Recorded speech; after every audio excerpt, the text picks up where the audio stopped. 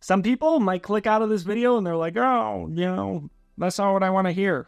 All right, my friend, I got an email from someone recently with the subject line, I'm broke. What should I do? And they said they don't know what to do. They don't know where to start and they need more money. So where do I start and what do I do? And I've never really made a step-by-step video explaining how I went from making $8,525 to over $1 million a year. And I'm not exaggerating when I say that I made $8,525 in a year. While I was researching for this video, I actually found my old tax returns, so I thought I'd show you them as inspiration and proof. See it here. 2017, $8,525. A couple years later, pulled in over $1 million and then over $2 million. And I'm showing you this because I want you to see this isn't bullshit. So how did I go from $8,000 to becoming a millionaire that quickly? That's what we're going to break down in this video. Now, truthfully, it'd probably take me hours to break down every single step.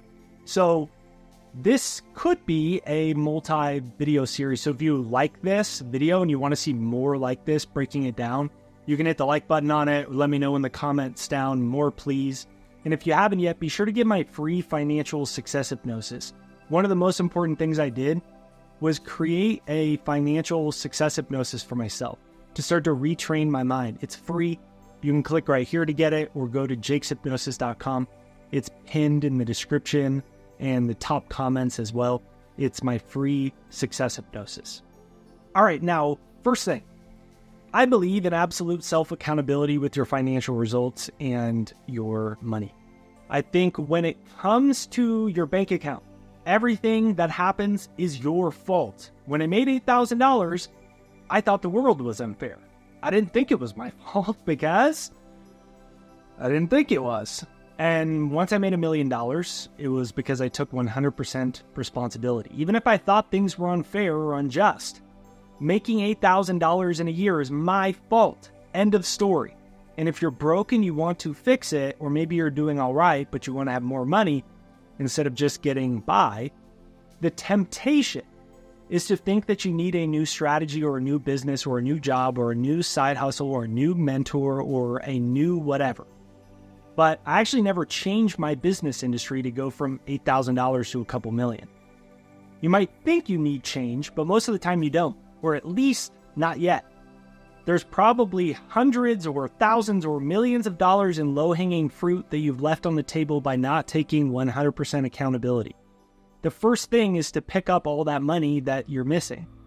Work in a way that you're actually proud of yourself. For me personally, I had to get to a place where I was real enough with myself where I could find enough mental fortitude to wake up, look in the mirror and say, I can do better. I can do more. I'm not proud of myself. I can wake up earlier. I can be more organized. I can be more focused. I can stop wasting so much time. I can be better. And it's my fault. Sorry, if you're broke, if you're not making the money you want, and you want to change it, you have to say it is your fault. You have to look at the reasons, all the blame and responsibility that you're pushing off, and you have to take control back. Because if you have any level of belief that your financial situation is because of somebody or something that you can't control, you can't get out of the spot. So you have to resist this broke mindset. You have to resist this broke mindset. You need to be able to resist the temptation of blaming anybody or anything for the digits in your bank account right now. The year that I made $8,000, I hired a consultant who stole a few $1,000s left in my savings. I could blame him for why things were worse, or I could accept that I put myself in this position and I could make sure it never happened again. I had two choices. When you make an excuse like the system is rigged or someone did you dirty, what you're doing is absolving yourself from responsibility. You're saying, I don't have to stand up, I don't have to work hard, I don't have to get rich because it doesn't matter because I'm a victim, it's unfair. Just doing this alone can add an extra zero to your income. Now, before we move on to number 2, let me say, I say that with all love.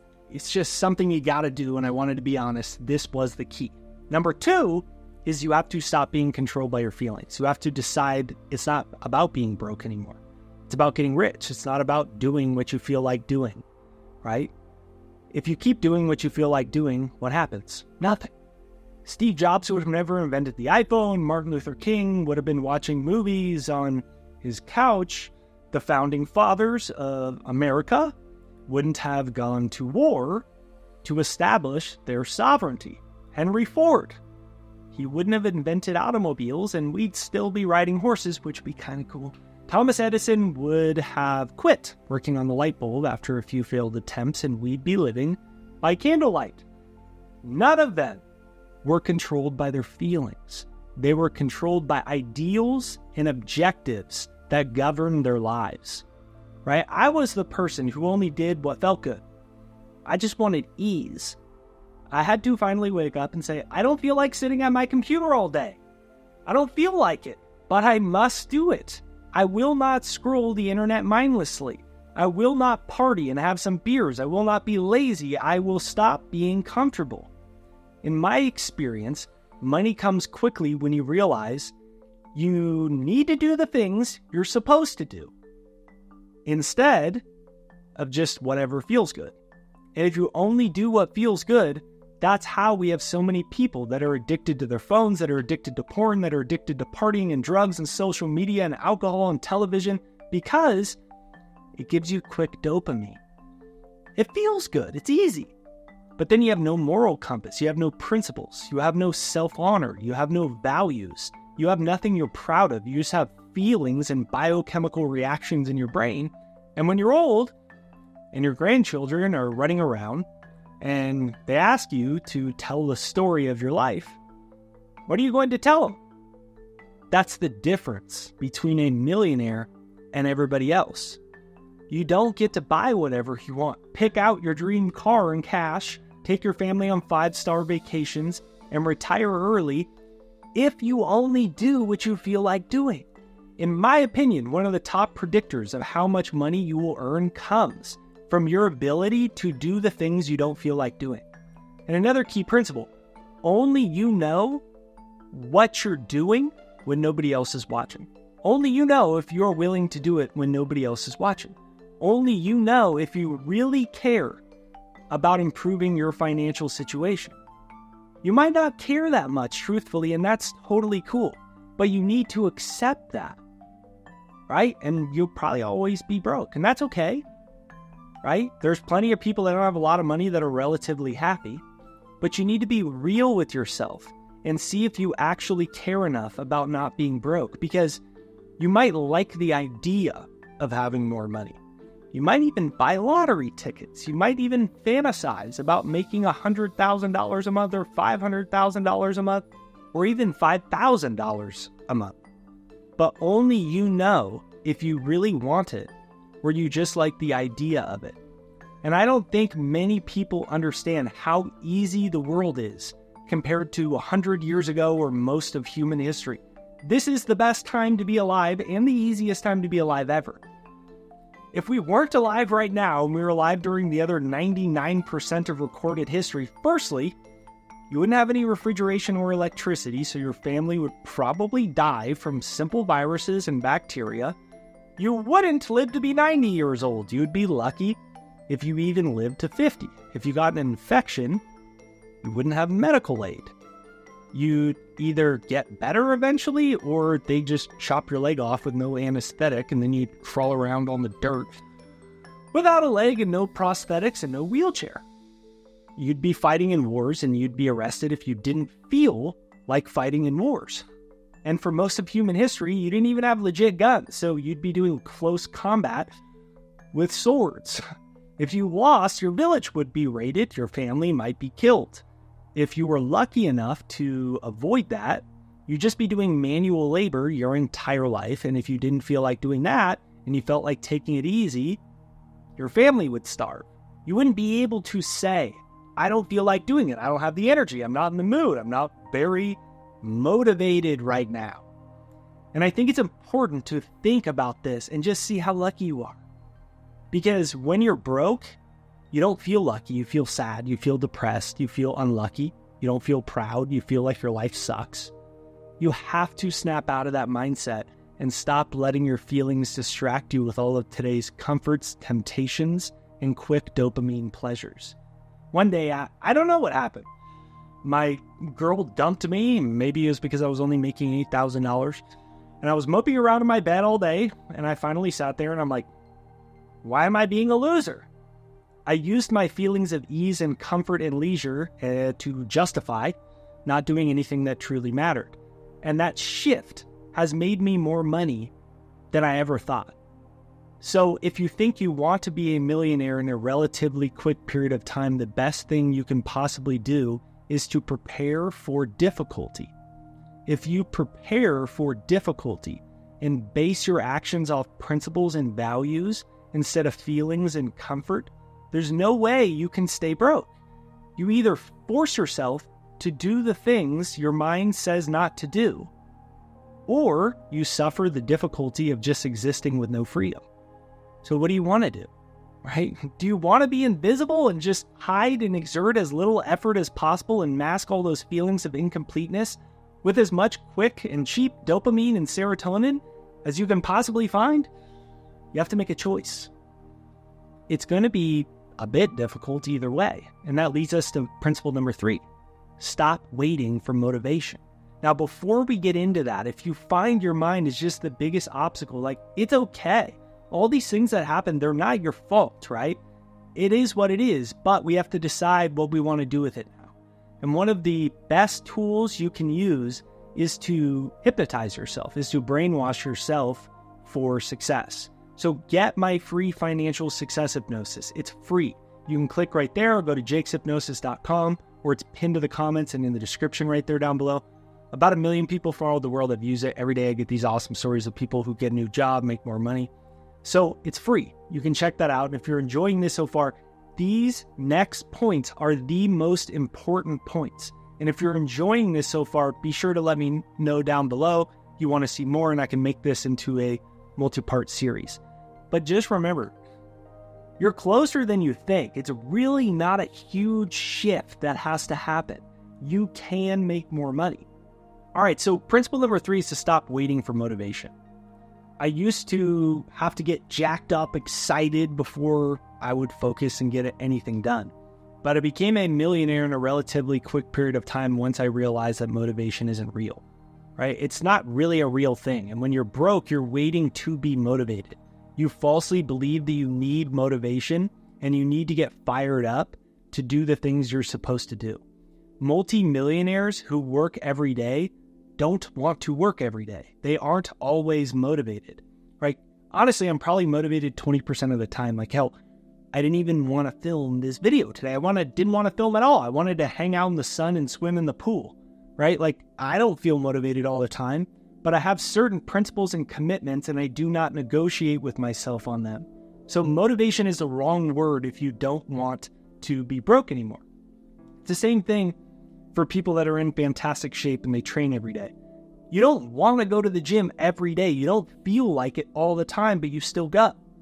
So these kinds of people aren't motivated. They're driven by a set of principles, morals, and values, which makes them disciplined to adhere to those principles. So when I said I wanted to get rich, I pulled out a piece of paper and I wrote, what are my values and my priorities? I went through everything I did in a day, in a week, in a month, every person I interacted with, and I crossed everything off this list that didn't align with my new values of freedom and self-reliance. One of my top values, one of my most important, is self-reliance. So if I'm broke, am I self-reliant or dependent? I am 0% self-reliant. I'm reliant on other people to help me, or I'm reliant on the government to give me money, right? So for me to achieve self-reliance, I needed the tool of money, which is really just a tool of freedom and independence. That's all it is. So you need to have clarity on how your feelings and your old values are getting in the way of your new values and goals, so your feelings stop controlling you and you stop waiting for motivation, which leads to number 4. Stop waiting for the right time. When you're broke, you find yourself waiting for resources. You need to find the right mentors. You need the right strategy. You need the right people. You need the right education. You need the right college degree. You need the right circumstances. You need the right hacks and techniques. And you need the right luck, right?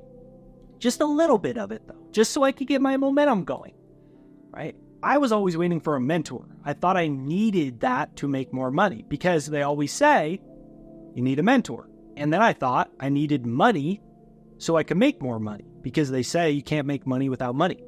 And I even asked this old guy that I used to go to yoga with if he could loan me $25,000 because I thought I needed money. Needless to say, he never talked to me again. So instead, I built my career as a self-published author. And it was before being self-published was really a thing. I was 21 years old. I printed 5,000 copies of my book from a manufacturer for 25 cents a piece. And I stored the boxes of books in the trunk of my car. I still remember each cardboard box held 50 books. So I filled my entire trunk, my back seats, my passenger seats with books, and I put the rest of these boxes of books in my bedroom. There was no turning back. I was either going to get rich or I was going to die from heart failure from a panic attack. So there was no in between. So every day I would set up stands at farmers markets where I could hustle my books, bookstores, coffee shops. I rented a table at the University of Oregon campus in the center of campus where I got highly caffeinated, and I would stop the kids on their way to class and try to convince them to buy my book. Like, it wasn't perfect. It was kind of idiotic, to be honest, because we had the internet and I had no idea how to use the internet. So instead I was out selling books one by one, driving across America, like I was like selling like dime bags of that pure white, And instead I was like, hey, you want to buy this book? Like, you don't have any money, just give me a shoe. Like, if you give me both shoes, I'll resell the shoes and you can have the book. Like, I did anything I could, right? But I sold 5,000 copies of that book, and then 10,000. Then I got a book deal with Penguin Random House, the #1 English publishing company in the world. And then the gods of wealth started to push the winds in my favor. The winds of financial favor come to you after you get on the boat. But they don't blow if you're still sitting on the dock. And that's why you have to stop waiting for something to happen. You have to stop waiting for somebody or something, right? A broke person says, if somebody could just come by and help me out. But what if they don't show up? You need to stop waiting, right? You might have to go make 100 phone calls, knock on 100 doors. I paid one of my friends to go knock on people's doors to sell my book. Some other guy was knocking on people's doors in San Diego, California, selling my book, right? Like, they thought he was like trying to convert them to a religion. Same thing happened. Right now, I almost have 1 million YouTube subscribers. This has turned into a huge thing. At the time, I had 2,000 YouTube subscribers, and I didn't have the money to hire a videographer. So I could either wait until I had the money, or instead, I bought my own camera. I didn't know how to use a camera at all, but I bought a camera that had autofocus, and I recorded myself, and I got 600,000 subscribers on my own just pressing a button. So the camera would autofocus, and then magically it made it look like I knew how to properly use a camera. But think about how many people want to be professional YouTubers, but they don't think they can do it unless they have the money to hire a videographer, right? So they wait. They wait. They wait. We say, I don't know how. I don't have the money yet. I don't have the resources. I don't have the time. It's like our minds want to stay broke forever. It's like our minds are designed to try to trick us with logic and rational thinking, so much so that we just wait and we never start. It would be logical and rational if I said, yes, but I want to have 1 million YouTube subscribers, and right now I only have 2,000, but I don't have the money for a videographer to hire, and if I film them myself, they won't look good, and it's better if I just wait until I can be more professional. We think like this every single day, and we stay broke forever. I literally made a few $1 million through YouTube recording myself, and I don't even know how to set up manual focus on a video camera still to this day.